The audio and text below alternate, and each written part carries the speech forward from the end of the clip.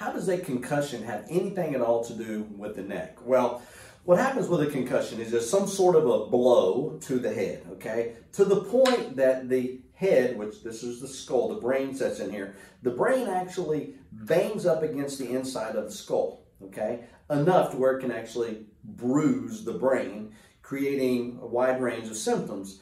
Now, what we have found is the brain heals, okay? And then what happens is oftentimes they have what is considered post-concussion syndrome.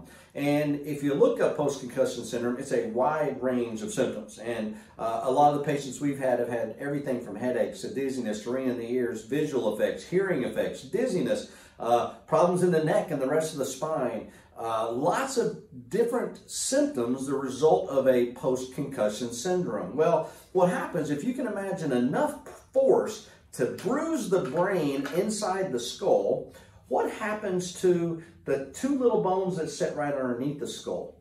Okay, imagine you have a bowling ball weighing 10 to 12 pounds, and underneath it you have this little bone here which weighs 3 ounces. How much movement would that be between that bowling ball and that 3-ounce bone to the point that it could actually put pressure on the brainstem, which comes down through those top 2 bones? When that happens, it squeezes down on the brainstem, and that can interfere with the messages from the brain to the body, and even from the brain to the head, face, and neck, which can affect everything up in the head, face, and neck, as well as other problems even further down the spine, which may not even show up till weeks, months, sometimes even years after the initial trauma. So what we do at the Upper Cervical Spine Center is we're going to check everything from the head down to see if maybe that same trauma that produced the concussion created a misalignment at the top of the neck that has never been corrected, that could over time create a much longer,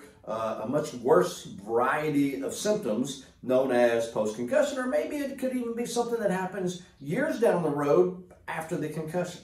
So if you've had a concussion, even years ago, the best thing you can do is go to an upper cervical doctor near you. Let them at least check this area to see if at the same time some damage was down here that could be creating lasting effects from that initial concussion and trauma.